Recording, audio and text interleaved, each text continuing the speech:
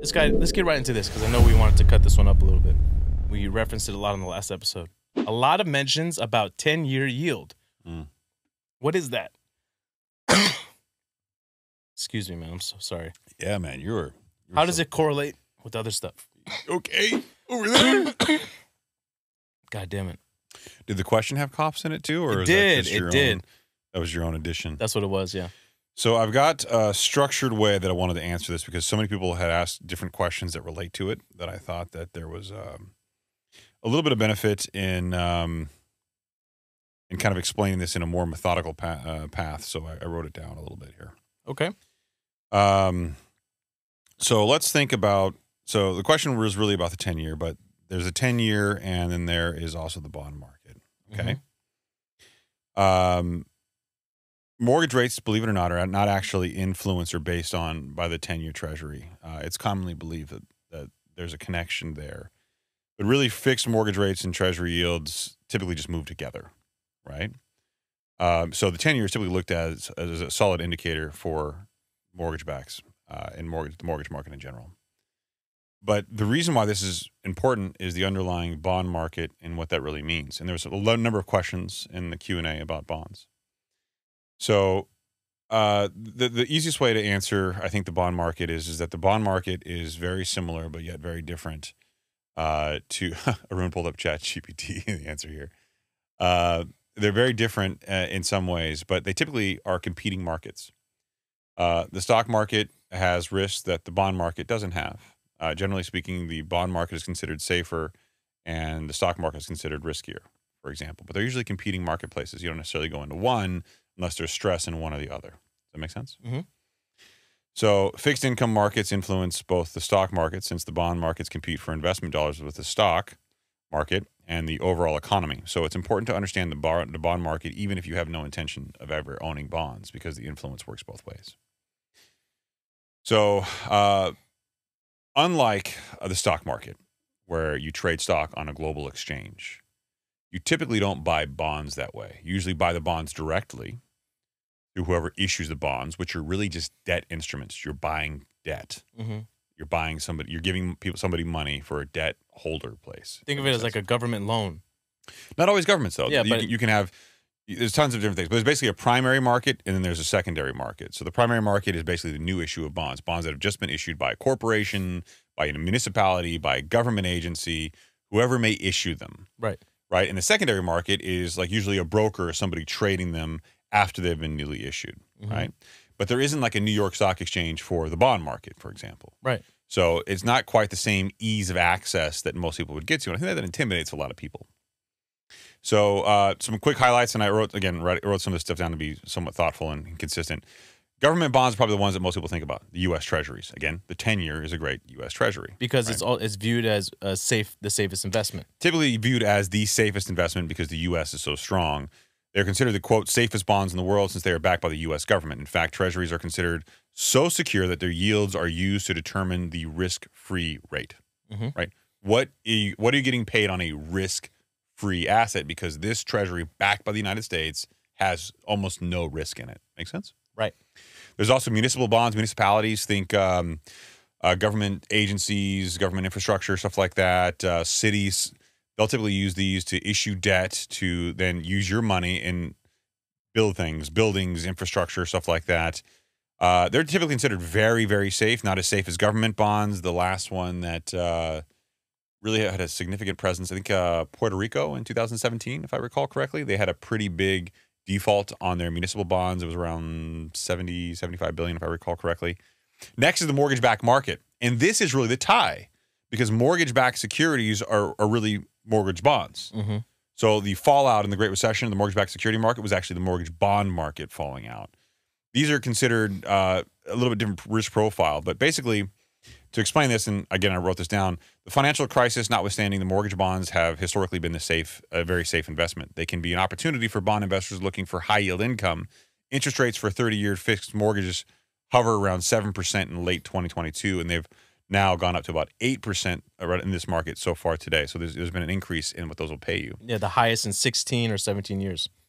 All right, so without any further ado, the bottom line is there's very different, but a bond is a debt instrument. they're considered safer. Now, what do we know about safe investments?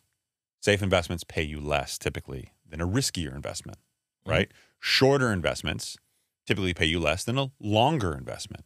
So if you're going into a longer bond, it should pay you more than a shorter term bond, but that's not what's happening right now. That's the yield curve inversion. Right. The 10-year is paying you less than the 2-year treasuries, all safe, risk-free investments. So it's a very different kind of perspective than I think the most people who get into the stock market, and I think it can be confusing for some, but that is what it is. So the 10-year treasury bonds, and then I promise I'll wrap this up. I know it's a long answer, but a lot of people asked about this. The importance of the 10-year treasury bond on yield goes beyond just understanding the return on the investment. Okay, the return on the investment is only one way of looking at it. You really have to look at the underlying safety. It's kind of a proxy for how safe the underlying markets are, which is why the 10-year movements that we've been talking about, to the degree that they've been moving recently up, are so concerning. It's scary because all the treasuries are rising and the inversion is still happening. So at some point, either the floor drops out on the low end of the curve, the 2-year, 3-month, and the 3-year treasuries drop down, and the 10-year stays where it's at, or the 10-year spikes up. If the 10-year spikes up, that puts tremendous upside pressure on mortgage rates. And when that happens, mortgage rates will go up. Not because they're linked, but because of the long-term implications. So this can effectively push the price up of U.S. government bonds as demand increases, thus lowering yields.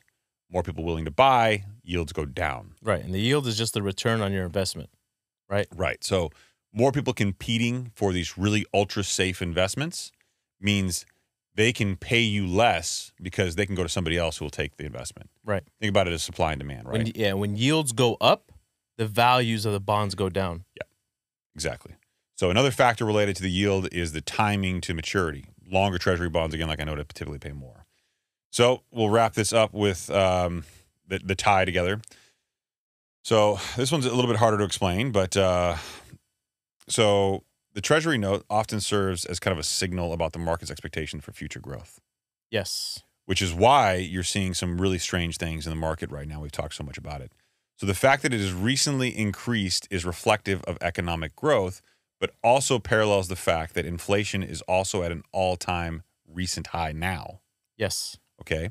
So because the Treasury notes are so commonly traded, their interest rate also serves as a signal about the market's expectations for future growth. Exactly. And what that means to me is, okay, the way I look at these bonds and treasury markets, right? I literally look at it as an expectation of what the market or people think is to come.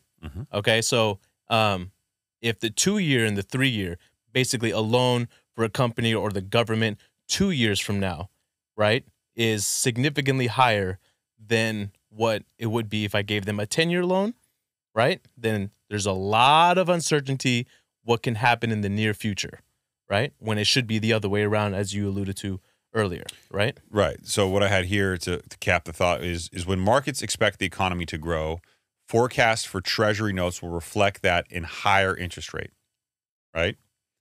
So, in fact, one harbinger of a recession is, again, the inverted yield curve. When the return on a 3-month or 2-year Treasury bill is higher than that of the 10-year rate, well, this doesn't always lead to a recession. It certainly signals pessimism from the financial markets. And again, we've been in an inverted yield curve for the longest period since 1981. Yep. So because of that, that is inherently, by definition, pessimism in the markets, and typically, again, signals a recession, and yet we've been in one for the longest period of time that in modern history. Right. And the other way I look at the 10-year Treasury being tied to mortgage rates, even though it's not, right, is if, as you mentioned earlier, excuse me, a loan to the government, if it's a government bond, is considered the safest investment. Right. Right? If that's considered a safe investment, then a loan to an individual, by pure happenstance, would have to be a little bit riskier. So if the 10-year is at 4.4%, right, and that continues to creep up, that means the risk to a loan to the government is slowly creeping up. Therefore, a risk to you, the individual, buying a home would have to slowly creep up. So to now kind of put this as simple as possible, because we know the basics, we know that mortgage-backed securities are a type of bond. right? We know that Treasury yields are the safest type of bond. Treasury yields and mortgage-backed securities, again, outside of the Great Recession, which have been very safe, they typically compete for the same investors, right?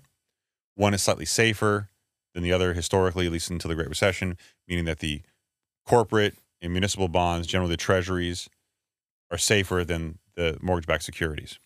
So the fixed mortgage rates and the Treasury yields generally move together. Why? Because as a fixed rate asset, mortgage-backed securities are in direct competition with Treasury instrument for investor money, right? If the Treasuries, because the pessimism in the market creeps up and Treasuries begin to pay more, what happens? You can now charge more for your mortgage-backed security prices because they're trying to compete for one another. So as more pessimism creeps up, that 10-year creeps up, the 10-year pricing creeps up, and now mortgage-backed securities can pay higher yields because they're competing for the same investors. So even though the numbers aren't directly aligned, you'll see this consistent push-up of both of these together as pessimism arrives and they compete for the same type of people looking for the same type of returns. Right. And that's what typically puts pressure on the mortgage, because the mortgage-backed securities where all these mortgages are then sold off into the secondary market. So let's put this real simply. If you, Saied, go get a home loan today at 7%, right? 7.5, yeah. 7.5, whatever. And that's sold into a mortgage-backed security. It's securitized in the secondary market. Basically, you sell that off into a trust. The trust then securitizes it, or you securitize it directly.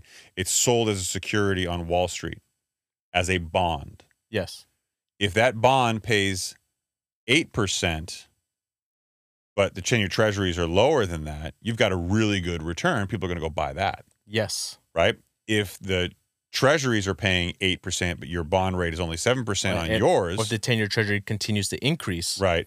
As the 10-year treasury continues to increase, I'm going to take the safer U.S. Treasury bond that pays more than I'm going to take the mortgage-backed security. So these mortgage-backed securities have to compete with that, and they put upward pressure on mortgage rates because if I'm going to take your loans and sell them into this market, I've got to compete with where the treasuries are at. If the treasuries are a better return and they're safer, even though we're talking about shades of safe because they're all relatively safe investments. And that's what ultimately pushes it up. It's basically supply and demand playing out on a very, very broad spectrum. Yeah. But it's competing with the safeness of a U.S.-backed treasury return, which is eking higher. You also just screwed over every reel we could have made for that whole thing because your hand was right in front of your face. I feel like that's the most attractive I've ever been.